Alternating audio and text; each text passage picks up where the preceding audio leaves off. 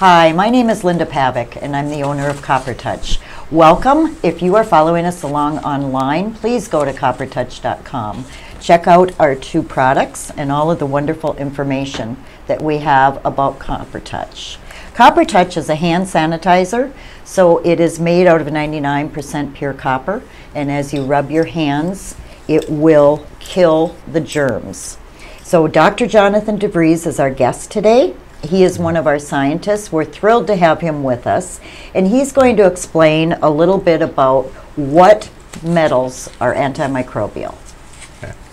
Okay, there's a number of different metals that are antimicrobial in addition to copper. Copper is probably the best known, but also silver, mercury, bismuth, gold. All these have in common is that they're in the 11th group of the periodic table. Okay. Which means that they have a free electron on the outer orbital of the atom, and that electron can attack the germs. On the other hand, there's disadvantages to those other metals. The advantage of copper is, it's inert to mammals. We've used copper for tens of thousands of years without any known human interactions or negatives. So in other words, it's not harmful to humans using it in this form. That's right. In fact, it's an essential nutrient, and we could get into that in a different discussion. But so copper is probably the most durable, most wear resistant, and the most usable for this purpose. Okay. And what other kinds of metals are popular right now?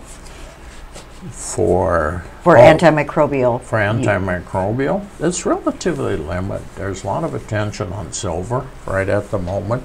But that would need water? Silver typically is used with water, or they actually make nanoparticles of silver. Okay. Whereas copper is most effective when it's dry. And because when it's dry, it can maximize the contact with the microbes.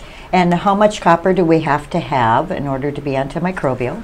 Well, it's got to be at least 70% copper or more. And we're 99.9% copper. So please check us out at CopperTouch.com. Thank you very much, Dr. DeVries, and we'll see you next time. Okay, thank you.